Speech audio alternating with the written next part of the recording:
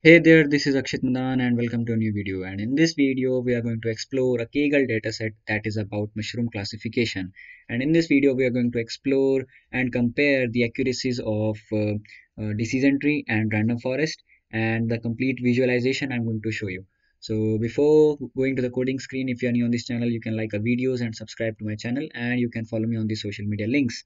So this is the data set I'm talking about, that is mushroom classification UCI machine learning by UCI machine learning, and it was updated 4 years ago. So first of all, as you can see my data, so all the datas around okay, we will analyze the complete data set, but this is the most important thing, that is attribute information, because here as you can see all the columns are labeled, right?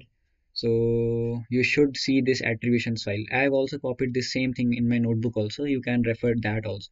Okay, so let's go to the notebook. So, and I also need a suggestion from you guys, that I should teach in dark mode, or I should switch back to white mode for teaching purpose. Okay, so tell me in the comments. So let's start analyzing the data first. So I am importing NumPy and pandas, and yes, for your kind information, this is my data already given by me from the Kaggle. I don't need to download because I am using a Kaggle kernel. I'm not using Colab this time. Okay, because I don't want to download this data and then upload on Google Colab. So you can also use Kaggle kernel.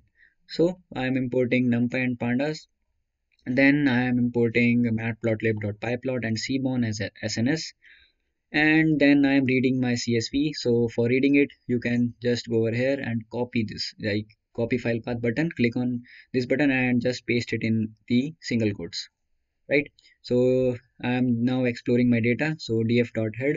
So as you can see, 23 columns are there, and all the labels are the values of all these labels are given in labels, and there is a meaning of each and every label in each and every column, right? So we are going to explore what these labels actually mean, right?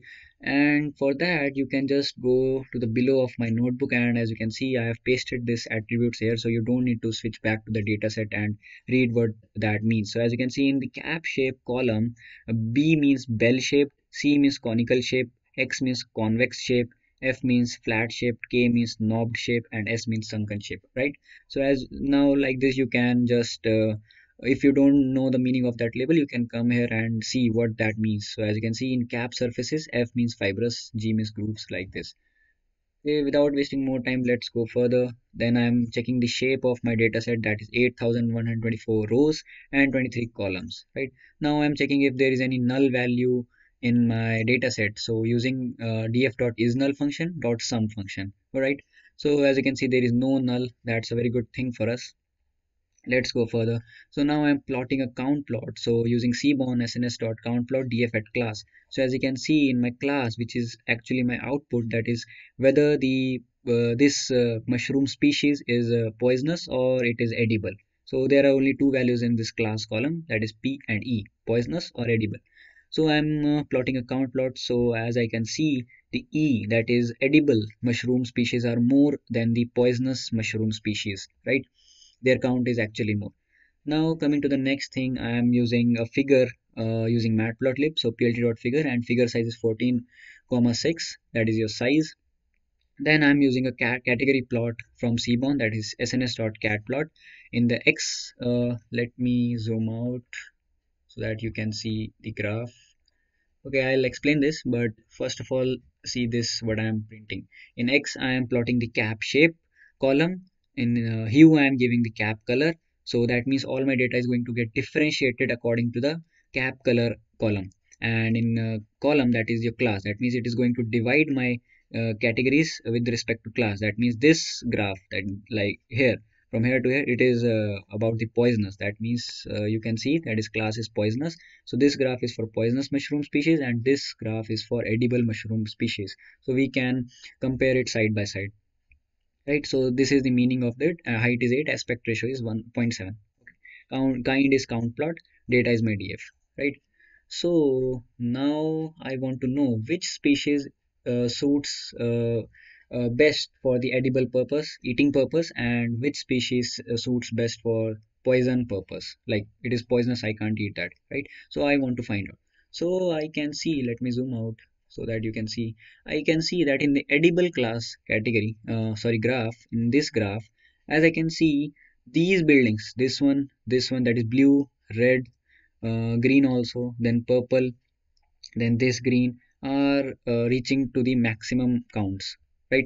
So but I can also see that in the poisonous graph, these blue, red, then purple are also common. Like these three, four colors, red, then, and check out this shape also, like X, that is convex shape like this. So these are like common. So in X part, this is also very high.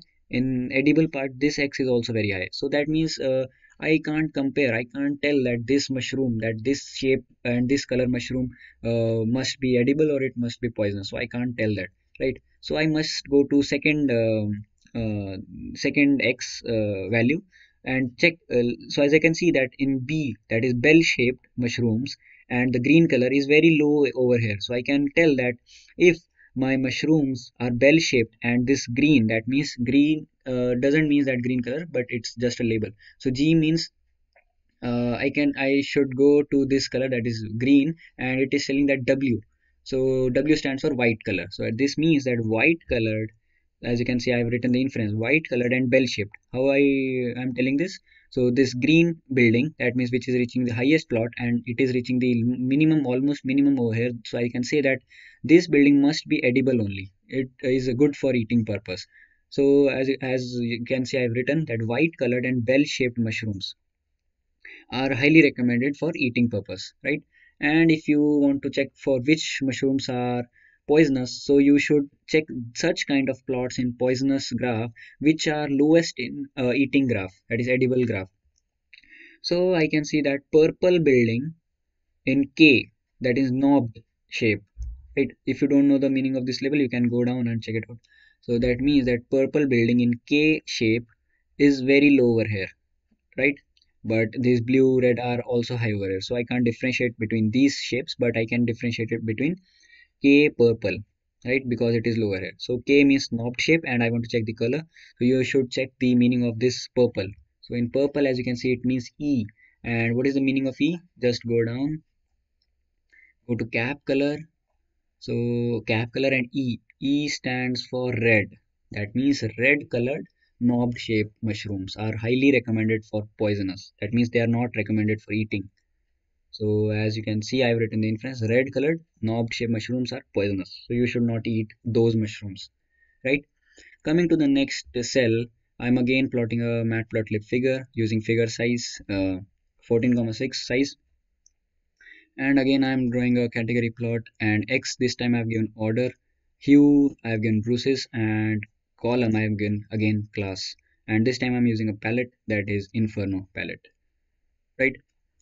So now I am differentiating my data in terms of order and hue, that is bruises. So as you can see, according to my inference, orderless and bruised mushrooms are highly recommended for eating.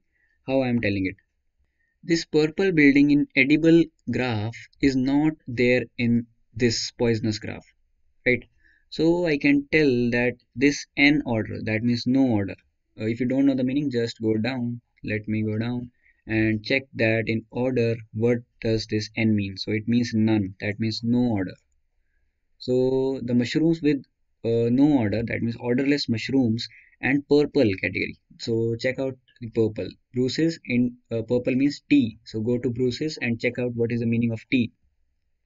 T means bruised.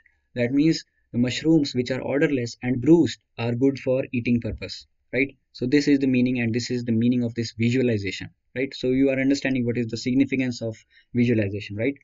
And so here, as you can see, that the fishy order, that means F stands for fishy, you can go down and check. Fishy order is not that much big over here, that means it is zero over here. So that means fishy order, and orange, that means no bruises, oh sorry, bruised. Just let me go down and check what is the meaning of bruises. F means no bruises, right? And this orange is also F.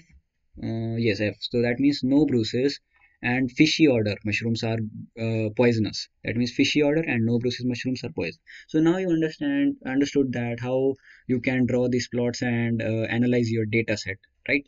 So I'm leaving every other graph on you. You should draw it and analyze your data according to you. Now I am coming to data pre-processing. That means now I am converting all the columns into integer format so that I can feed my data into the model, right? So I'm using a label encoder. So as you can see, I'm using a label encoder from sklearn.preprocessing, and I am giving it to data frame. That means I am applying each and every column of my data frame this function. That means df.apply label encoder dot fit transform. That means label encoder function is going to get applied on each and every column of my data frame. And now I am printing the head. So as you can see, each and every character that was given in the column is converted into an integer, right? So in class only two integers are there, 1 and 0. 1 means let me go up and check what is at the first position. That means poisonous. So 1 means poisonous and 0 means edible. Now I am dropping the class column for my x data because that class column I want to keep it in y, right? Because it is going to get converted into x train and y train. So as you can see, using train test split, I am converting my whole data set, that is x and y, into training and testing, right? And test size I have given it 0.3 and random state as 0. Now I am first of all building the decision tree model. So from sklearn.tree, I'm importing decision tree classifier and giving this to variable dt, which is also having two other parameters, that is random state and max depth as 5. And then I'm fitting my x train and y train into my dt, that is my decision tree. And then I'm checking the score. So as you can see, the score for decision tree for my training data is 97, around 97.7%. And then I'm predicting the values for x test data, which is going to get stored in predictions. Now I am importing accuracy score from sklearn.metrics for getting the accuracy score of my testing data. So then I'm using accuracy score and giving it the y test, that were the data for the that were the result for x test, and these are the predicted values by my decision tree model for my x test data. So I am checking the what is the accuracy for my model, that is 98.27%, right?